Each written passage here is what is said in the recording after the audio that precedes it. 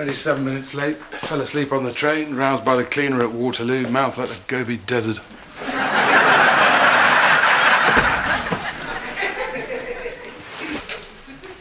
Message from Chris. No more delay. Pumice presentation.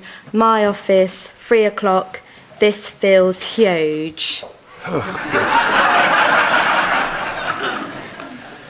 you all right, Vicky? Got problems? No, Mr. Perrin. If you did have a problem, would you tell me? I haven't got any problems. Well, cheer up then, you miserable witch.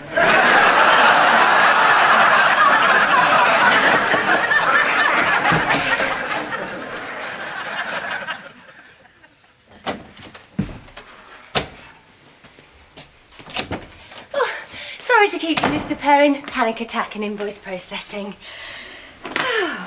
I'm Sue, the company's new wellness person. What happened to Janet, the company's old wellness person? She's had to retire.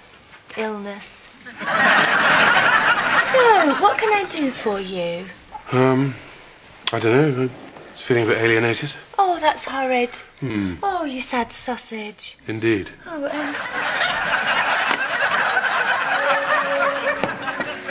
how did this start? Oh, little things.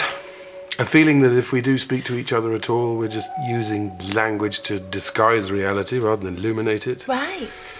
The sense that we put too much of a gap between ourselves and nature. Ouch. And I keep getting this urge to wear a white suit. Okay. Thank you. Do you know what you need? A proper doctor? Oh. We don't like to use the term doctor. Well, we aren't exactly ill, are we? I'm not plural either. What you need is information. I don't think I'm having a midlife crisis. Sorry, can you turn that music off? It's really getting on my tits. Your irritation is actually a sign of stress being released. No, it's actually a sign of irritation. Perhaps I didn't explain myself well enough. I'm worried that I'm losing the ability to function normally. Oh.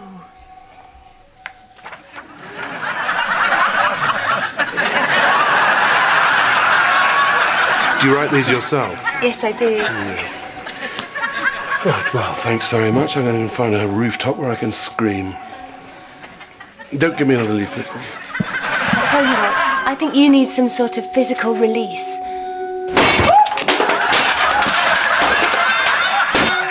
Great, thanks. That seems to have worked.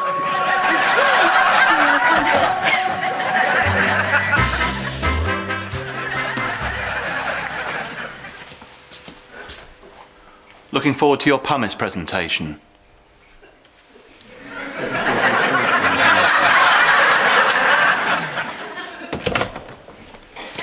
Hello, Reggie. Oh. Water, very good for you. They recommend 8 glasses a day. Oh. I'm on to 7. I feel quite soggy. Jasmine. Yes? Really sorry that I sat in your chair and abused your hairbrush. And what else did I do? Stood in my bin. That's never good, is it? I'll try harder in future. I look forward to that.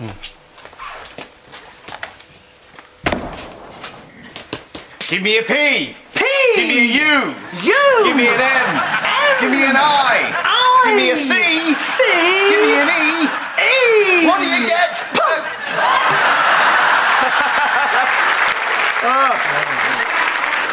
Oh, that's a great joke.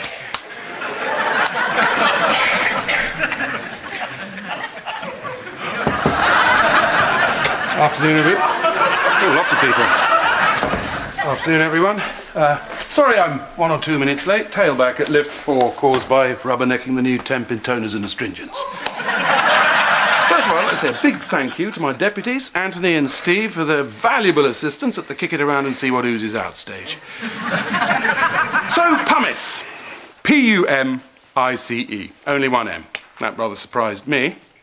Pumice is a volcanic material, technically glass, composed of translucent bubbles of extrusive igneous rock, and as Chris so shrewdly observed, it has qualities of solidity and tradition redolent of Victorian kitchens and the better kind of Tuscan villa. Interesting. Now, brilliant though Chris's unspoken analysis is, it's actually mystifyingly hard to find a use for this seemingly banal material. Until you consider that almost unique amongst its peers, pumice floats. Interesting. So, how are we to exploit this quality? A range of rough-hewn lilos just in time for the summer? Possibly. But let's look closer to home. Chris, imagine you're a lady and you're lying in the bath. You notice that your legs are frighteningly hairy. Stylish, organic, your very own DRR. Remind me, what exactly is a DRR? A disposable razor raft.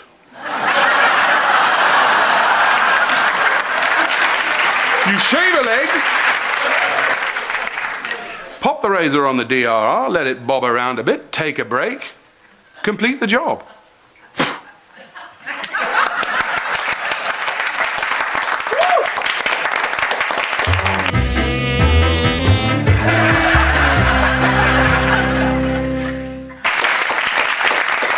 Very impressive, Reggie.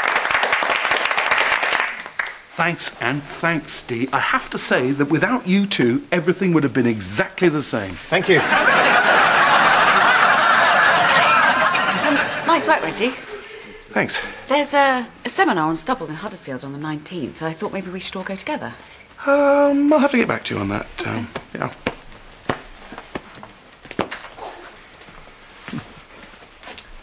I think you'll find that the weight of the razor will actually make the raft sink. Yeah, shut up.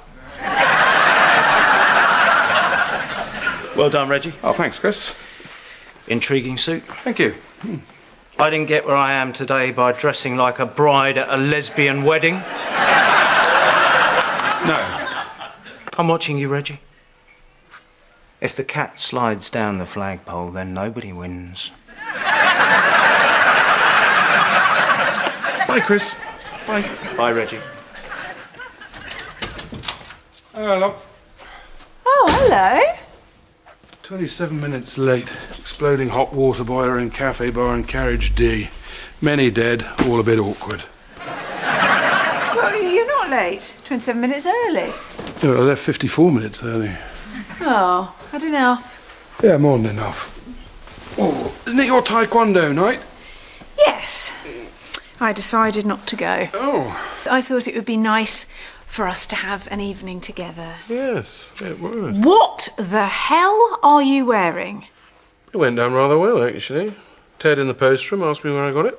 Isn't he partially sighted? Yes, he is. It's the new me. I'm entering a new phase of self-fulfillment and rigorous honesty.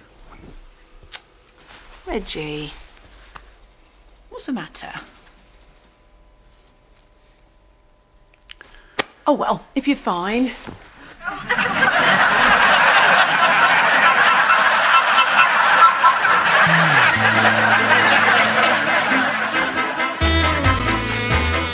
Join me tonight when my guests will be the wonderful Dame Helen Mirren, Hannah Montana herself, Miley Cyrus, Star Trek Simon Pegg and the mighty Spandau Ballet will be chatting and singing. That's Friday night with Jonathan Ross after the news at 10:40.